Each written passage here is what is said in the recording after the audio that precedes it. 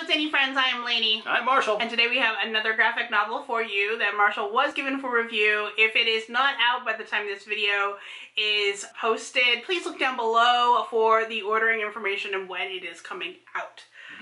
Tell me about this book. This is Streamliner by Lisa Dora. This was originally a French graphic novel, so it has been out in French, but it has just been translated by Magnetic into English, and it's interesting. It's kind of got a feel like Mad Max, but it's not dystopian. This is the story of a father and daughter, O'Neill, who live on their gas station in the middle of the desert, and they own all the land around it. These ruffians in cars, like old Streamliner, I think they're like 40s and 50s Streamliner racing cars, they all descend on the place and take it over and say, we're going to use it to do our yearly races to decide who's going to be boss around here.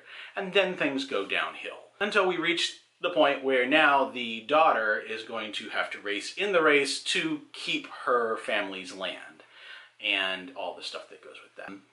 This one had some art in it that was just, it was stylized, it was action-packed. Even though the characters didn't have a lot of background to them so that you would understand them, they all had enough character in their art and in their behavior that you understood them very well.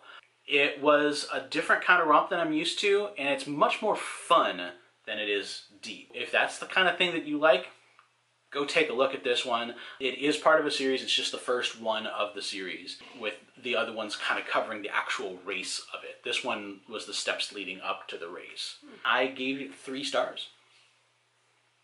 Sounds interesting. It was interesting. So look down below for all the information on that, and until next time, Stay Zainey. bye-bye.